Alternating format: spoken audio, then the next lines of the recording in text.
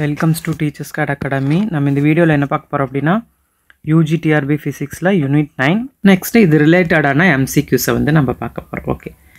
The frequency of Colbit's oscillator is expressed as dash. இதெல்ல தெரியும் where in the option A பாருங்க 1/4 pi root of L into C. Option B 1/2 pi root of L into C.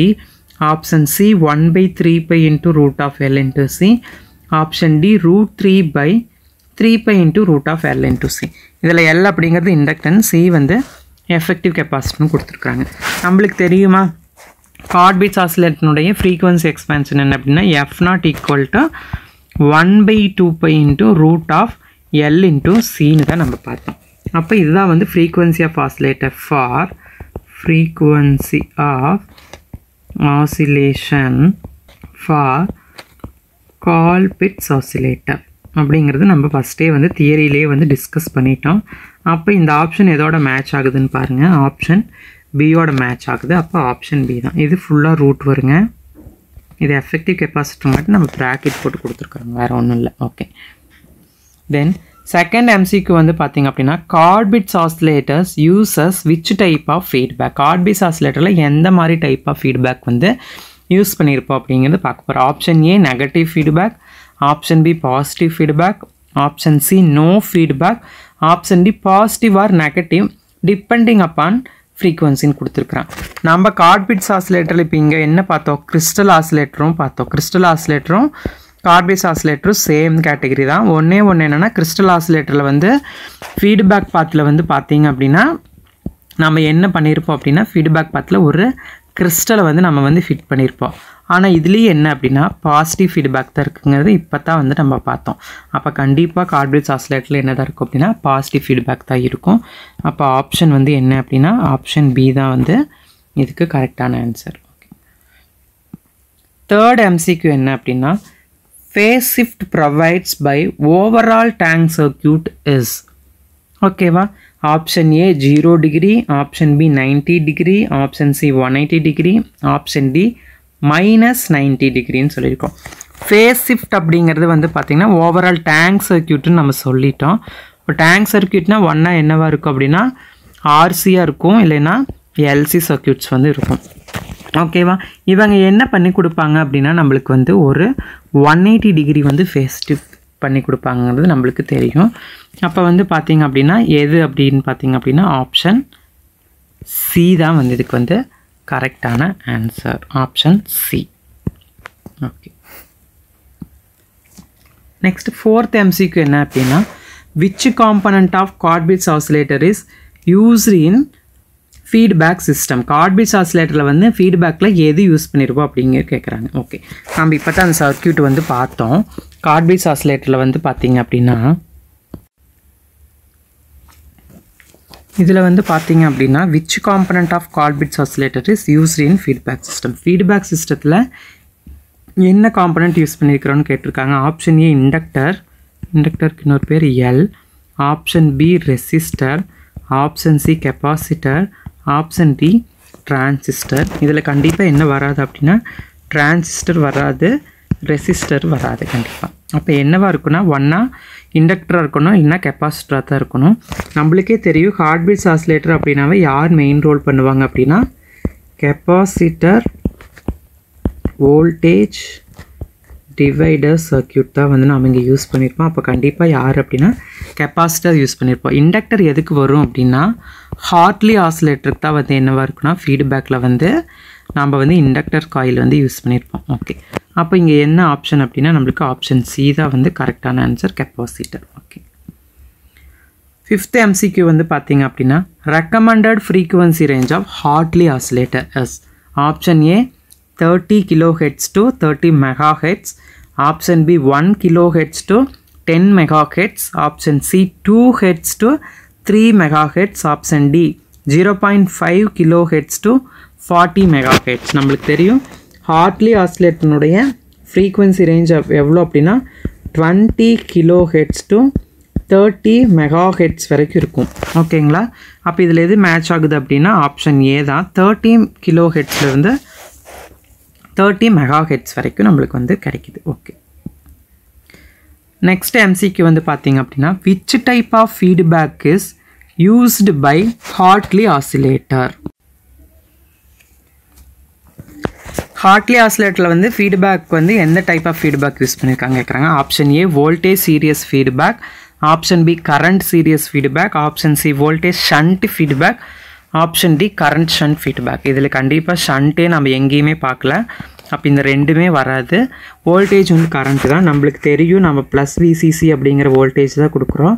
அதுதான் என்னவாகி வரும் அப்படின்னா நம்மளுக்கு இந்த L1 L2 அப்படிங்கிற இந்த inductance voltage divider மூலிமா வரும். அப்போ எல்லா பக்கமே வோல்டேஜ் தான் யூஸ் பண்ணியிருப்போம். அப்போ கண்டிப்பாக வோல்டேஜ் சீரியஸ் ஃபீட்பேக் தான் இதுக்கான ஆன்சர். ஓகே, நெக்ஸ்ட் எம்சிக்யூ பார்த்தீங்க அப்படின்னா which component of Hartley oscillator is used in the feedback system? முன்னாடியே நம்ம பார்த்துட்டோம்.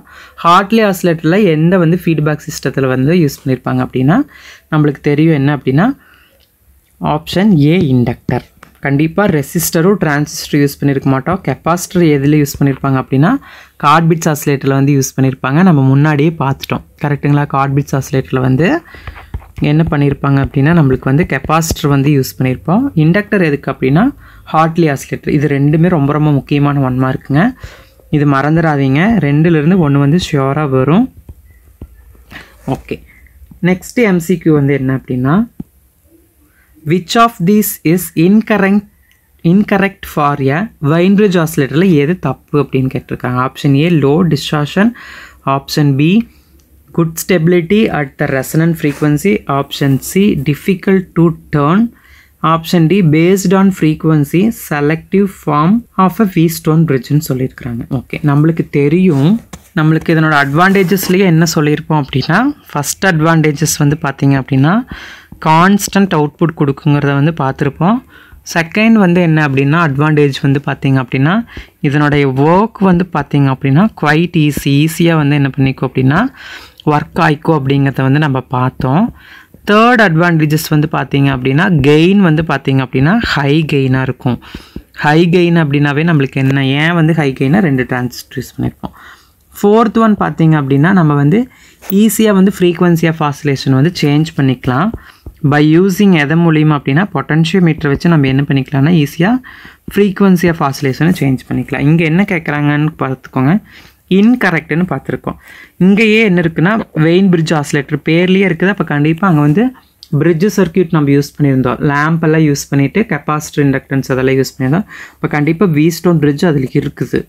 ஓகே, டிஸ்டார்ஷனும் வந்து கம்மியாக வரும். ஏன் டிஸ்டார்ஷன் கம்மியாக வருதுன்னா இங்கே என்ன பண்ணியிருப்போம் அப்படின்னா 2 டிரான்சிஸ்டர் வந்து நம்ம யூஸ் பண்ணியிருப்போம். அப்போ டிஸ்டார்ஷன் வந்து கண்டிப்பாக கம்மியாக தான் வரதுக்கான பாசிபிலிட்டிஸ் இருக்குது. ஓகே, தென் ஸ்டெபிலிட்டி வந்து ஹை கெயின் அதாவது ஃப்ரீக்வன்சி ஸ்டெபிலிட்டி அதிகமாக இருந்தால் தான் கெயின் வந்து அதிகமாக இருக்கணுங்கிறது நம்மளுக்கு தெரியும். அப்போ இவங்க இன்கரெக்ட் கேட்குறாங்க. அப்போ இந்த 3மே வராது. எது மட்டும் வரும் அப்படின்னா டிஃபிகல்ட் டு டேர்ன் அப்படிங்கிறத கரெக்ட். அதாவது இன்கரெக்டில் வந்து டிஃபிகல்ட் டு டேர்ன் அப்படிங்கிறது தான் வந்து இன்கரெக்ட் ஆப்ஷன். ஓகே, நெக்ஸ்ட் எம்சிக்கு என்ன அப்படின்னா at the resonant frequency what is the face shift for the output in and vein bridge oscillator. Vein bridge ஆசிலேட்டரில் வந்து அட் ரெசனன்ட் ஃப்ரீக்குவன்சியில் வந்து எவ்வளோ ஃப்ரீக்குவன்சி ஆஃப் ஆசிலேஷன்ஸ் அதாவது face shift வந்து எவ்வளோ நடக்கும் அப்படின்னு கேட்டிருக்கிறாங்க. நம்மளுக்கே தெரியும் அட் ரெசனன்ட் ஃப்ரீக்குவன்சியில் வந்து there is no face shift. ஓகேங்களா, ஃபேஸ் ஷிஃப்டே வந்து எதுவுமே நடக்காது ரெசனன்ஸ் ஃப்ரீக்வன்சியில். ஓகேவா, அப்போ இதுக்கு என்ன அப்படின்னா 0 டிகிரி தான் இதுக்கான கரெக்டான ஆன்சர். ஓகே, தென் நெக்ஸ்ட் எம்சிக்கு என்ன அப்படின்னா consider the circuit shown below. First இந்த சர்க்யூட் பாருங்கள்.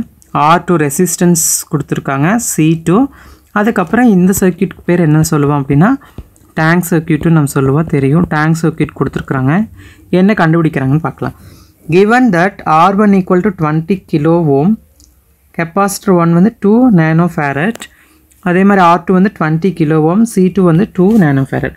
To find the resonant frequency நம்மளுக்கு கேட்குறாங்க. ஓகே, அப்போ ரெசனன்ட் ஃப்ரீக்வன்சிக்கான ஃபார்முலா நம்மளுக்கு வேணுமா? அப்போ என்ன ஃபார்முலா அப்படின்னா நம்மளுக்கு தெரியும். ரெசனன்ஸ் ஃப்ரீக்வன்சிக்கான ஃபார்முலா என்ன அப்படின்னா இது ரொம்ப ரொம்ப இம்பார்ட்டன்ட் ஃபார்முலான்னு சொல்லியிருப்பேன். F0 equal to 1/2π into RC அப்படிங்கிறது தான் வந்து ரெசனன்ட் ஃப்ரீக்வன்சிக்கான ஃபார்முலா. ஓகே, நம்மளுக்கு இங்கே என்ன இருக்கும், 2 ரெசிஸ்டன்ஸ் கொடுத்துருக்காங்க. அப்போ R1 R2 is equal to Rன்னு எடுத்துக்கலாம். அப்போ C1 equal to C2 equal to C. ஏன்னா பாருங்கள் R1ஓட வேல்யூ 20, R2ஓட வேல்யூ 20 தான். அப்போ ஈக்குவல் தான். சிமிலர்லி C1ஓட வேல்யூவும் 2 தான், C2ஓட வேல்யூவும் வந்து 2 தான். அப்போ நம்ம இந்த ஃபார்முலா சப்ஸ்டியூட் பண்ணி ரெசனன்ஸ் ஃப்ரீக்வன்சி கண்டுபிடிச்சிக்கலாம். ரெசனன்ஸ் ஃப்ரீக்வன்சி நான் இங்கே F0ன்னு எடுத்துருக்கிறேன். ஓகே, அப்போ F0 equal to 1/2 pi into R into C. இப்போ நம்ம வேல்யூ சப்ஸ்டியூட் பண்ணிக்கலாம். அப்போ 1/2 into பையோட வேல்யூ 3 என்ன அப்படின்னா 3.14 into ரெசிஸ்டரோட வேல்யூ வந்து 20 into கெப்பாசிட்டரோட வேல்யூ வந்து பார்த்திங்க அப்படின்னா 2. ஓகேவா?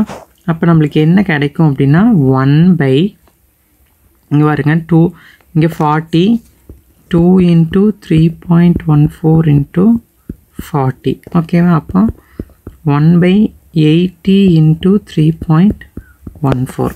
கரெக்டாக? அப்போ இதுக்கு என்ன வரும் அப்படின்னா, எங்கேன்னு சொல்கிறேன், F0 வந்து 1/2 pi into R into C. அப்போ 1/2 pi into 20 into 2. ஓகேங்களா? இப்போ 1/480 into 3.14 வருது. அப்போ 3.14 into 80. அப்போ 0 0 0 8 4s are 32. அப்போ 2 3 ரிமைனிங் இருக்கும். அப்போ 1 into 8 8 11. அப்போ 1 into 1 இருக்கும். இப்போ 8 3s are 24. அப்போ 25. இப்போ 0 2 1 5 2. இப்போ 2 டிஜிட் தள்ளி டாட் வைக்கணும். அப்போ 2 டிஜிட் தள்ளி வச்சோம்னா 251.25. அப்போ which is equal to 1/251.2 வருது. ஓகேங்களா? 251.2 இதை டிவைட் பண்ணால் நம்மளுக்கு என்ன கிடைக்கும் அப்படின்னா 0.00398 அப்படிங்கிறது கிடைக்கும். ஓகேங்களா? இப்போ நம்மளுக்கு ஃபுல்லாக எல்லாமே பாருங்கள், ஆப்ஷன் பாருங்கள், 4 kHz, option B 3 kHz, option C 25 kHz, option D 15 kHz. கிலோஹெட்ஸில் தான் இருக்கா. அப்போ நம்ம இதை 3.98 into 10⁻³ ஹெட்ஸ்ன்னு போட்டுக்கலாம். ஃப்ரீக்வன்சிக்கான யூனிட் வந்து ஹெட்ஸ். அப்போ 10⁻³ கிலோன்னு அர்த்தம். கரெக்டுங்களா?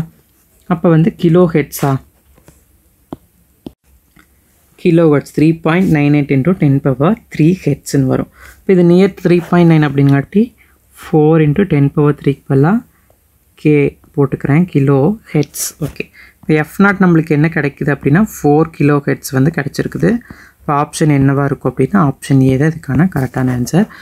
ரொம்ப ரொம்ப ரொம்ப ரொம்ப முக்கியம். இதுலேருந்து ப்ராப்ளம் வரும், இல்லைன்னா இது அடிக்கடி கேட்டே இருப்பாங்க. இந்த ஃபார்முலா வந்து நம்மளுக்கு வந்து ரொம்ப முக்கியமான ஃபார்முலா. Okay, thank you.